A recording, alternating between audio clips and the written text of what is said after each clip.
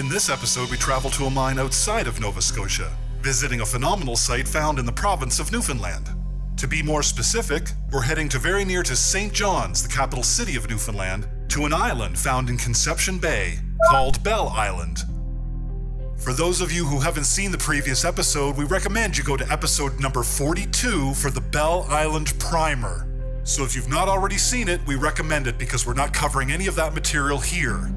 It's completely up to you. So continuing on in our Bell Island series, in this episode we're going to go on to the next abandoned mine. Now the No. 2 mine isn't actually abandoned per se. As an active mine, of course, it is finished, done, closed, and abandoned.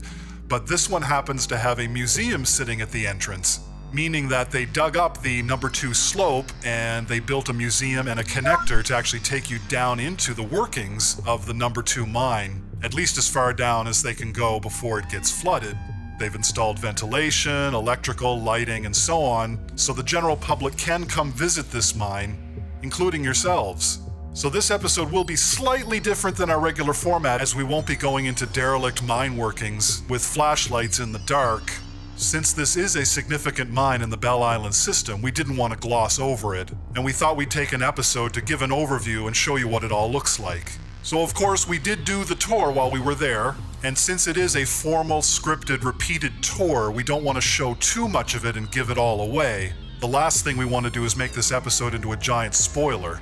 But it is important to show and highlight this mine in context of the others, as the last episode was the No. 5 mine, and the next episode after this one will be the abandoned No. 1 mine. Showing you the No. 2 and parts of the tour as it is presented will give you an idea to compare and contrast. So the museum itself sits kind of in the middle of town amongst some large waste rock piles, and like I said, it sits right atop the slope going down into the No. 2 mine. There is a small museum there with all of the artifacts and old photography and so on, as well as several mine guides. And these guides will take you on the tour, down the slope, and through the sections that they do take the public through. Our tour guide happened to be the infamous Ed, who has been doing these tours for a very, very, very long time. Wonderful tour guide, extremely knowledgeable, worked in the mines when he was young, and an absolute gentleman. Now, like I said, we'll interject little snippets here of Ed and the tour, but we're not going to show you everything, quite the opposite. We'll just show you snippets as required. The main thing is that we want to show you inside the No. 2 and let you see it in contrast to what you just saw last episode in the old decrepit No. 5 mine. So first things first, the formal tour starts with some briefing. Everyone gets helmets. Sometimes you get a little poncho or a jacket to put on if you fear getting cold or damp. And they feature a little model of the immediate area where the tour goes, showing the room and pillar mining of that exact zone, which is only, of course, a small snippet of the underground workings here at the No. 2, and of course only a teeny-weeny bit of the entire mine itself that goes out under Conception Bay. So let's let Ed take it away and give us a briefing about what we're about to get into. But after about 5 years, the upper bed started to peter out. No. 1 mine just down to the east of us, and No. 5 mine up west of us closed at that time. But numbers 2, 3, 4, and 6 mines were mining the middle and lower beds of ore, and they discovered they went under the ground and indeed underneath Conception Bay. So they put away their pickaxes, and they started to drill and blast their way underground. Our tour today will take us down to No. 2 mine. We're going to travel down this wide area called the main slope. Along the way we'll stop and I'll tell you about the different types of lighting used in the mines back in those days. And when we get down to this area, we'll go into what's known as the burn area. We'll come out of the burn, we'll go to our lowest level today, will be level 23, and we'll come back up into this area where we have a little display set up. Now after the briefing, we head through a door at the back of the room and head through a bit of conduit tubing that takes us out the rear basement of the building and right into the top of the slope to the No. 2 mine. Now of course, as you head down, you immediately notice this has been developed for the public.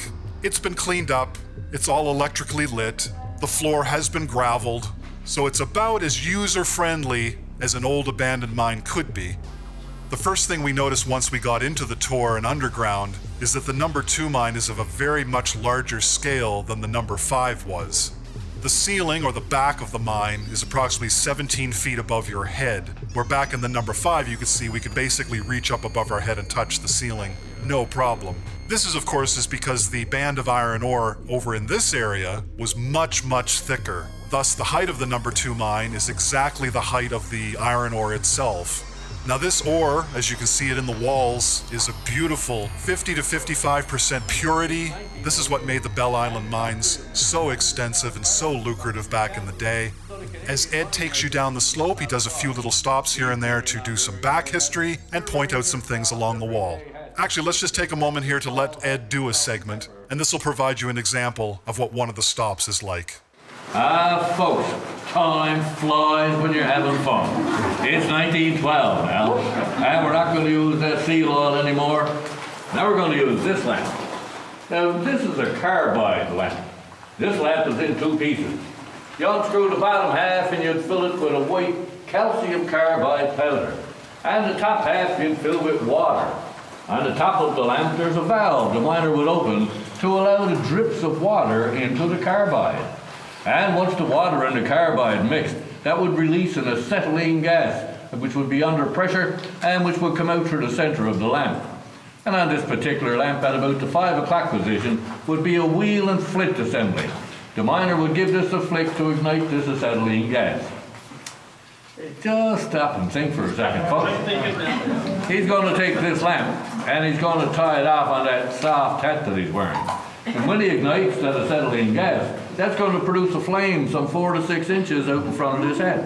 It'd be like having a blowtorch on your head. You should be very careful lighting it around your friend.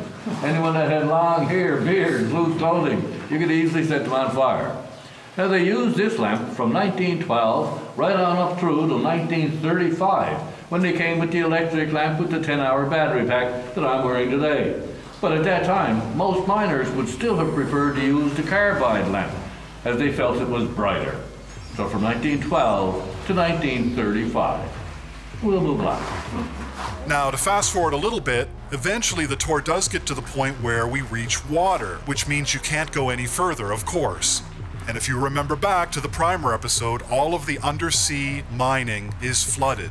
Thus, the tour can only take you down so deep before you actually reach the water. So he does explain this and points it out, and this is what that stop sounds like. Well, folks, we're going to move down to level 23. It's the deepest, darkest part of the mine for us today. And as you can see, it is pretty dark down here.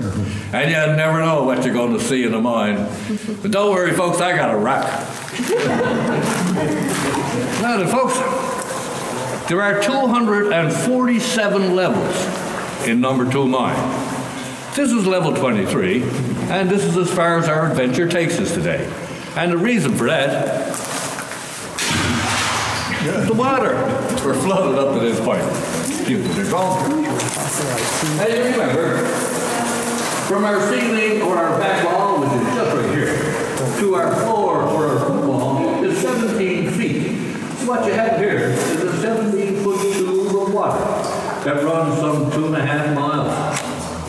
But you recall, all of our back slopes are also 17 feet. They also run 2.5 miles. They are also flooded. So what you have here is approximately 2.5 billion gallons of fresh water. There's no seawater in our mine.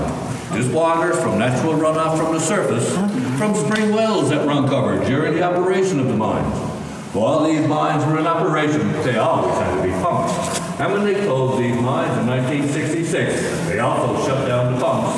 And 3 years later, the water is here. This is high up that the water comes. From here, it filters out through the cliffs and drifts into the ocean. So we'll stop there as far as Ed and giving away any further spoilers of the tour. There's way more than this. You're underground on the tour approximately a half hour to 40 minutes, so we'll just leave it at that. Now, there are some little bits of trivia that I do want to make you aware of. These are brought up during the tour. There may be some of you who are familiar with an old movie franchise from the 80s and 90s, science fiction, called The Screamers. Well, one of the sequels from that franchise was called Screamers the Hunting.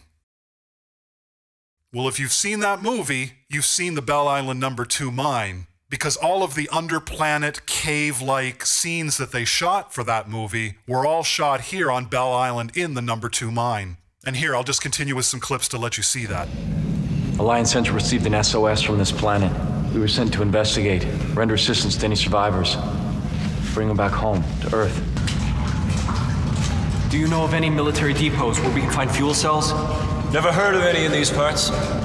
Don't worry. We'll find you what you need. Do you know someplace specific? One, but it's too dangerous now.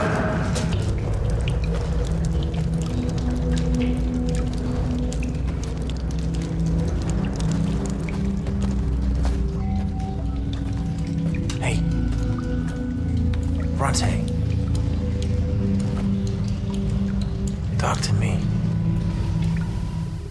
And another thing I should bring up while we're on the number 2 mine is that they're starting to get into, in recent years, mine diving here. And yes, I mean diving, scuba diving, underwater. In fact, there's already been some teams that have gone down and sort of did the initial dives ever, and their videos can be found on YouTube. Just over a pillar set from where the mine tour happens, there is a sort of dive platform where they go under and head down the slope and into very deep areas, some of which they actually mapped and posted on the internet. I'll show that map here now. And they got pretty damn far. I mean, not in the grand scheme of the entire mine, because the mine is so huge, but just having walked the number 5 in open air, I can only imagine being sort of by yourself with a tank on your back and a flashlight, going through these flooded sections, pitch darkness, confined, cold, and nowhere to surface. I can only imagine there's a very significant risk to this kind of diving, but I guess for those who do shipwrecks and go down and in the hulls of old ships below the surface of the ocean, maybe this isn't so scary for those people at all. I would assume that mine diving does carry significantly higher risks than undersea diving, but I could be wrong. I'm not a diver.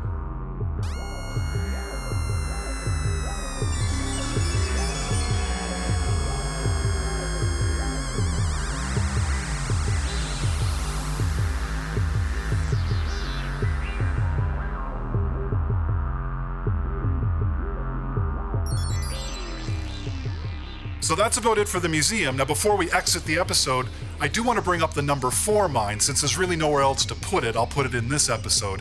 The number 4 mine does have a slope that comes up, and it just ends out in the middle of this big field. And the collar of that slope still sits there to this day. And it used to just sit open. There are old pictures from recent years. Now, I was told it doesn't go down into the slope. There was sort of a gate or a grate, maybe 50 or 100 feet in, so you couldn't get down into the mine, but they did leave the collar there in open air in the middle of the field. But in recent years, they capped it over with this wall and door, and now what they provide is an actual theater experience underground where they put on a play to a live audience in an underground theater. They call it Theater of the Mine.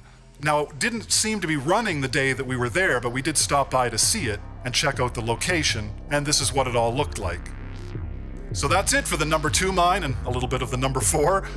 Next episode, we're going to save kind of what I consider the best for last. The old number 1 mine. Back to a true long-lost abandoned mine over under the north edge of the town. This one, folks, is rarely visited, and not many people know about it. It's not like the number 5. So that'll be the 4th and last episode in this Bell Island series. So we'll see you on the next one. Bye-bye!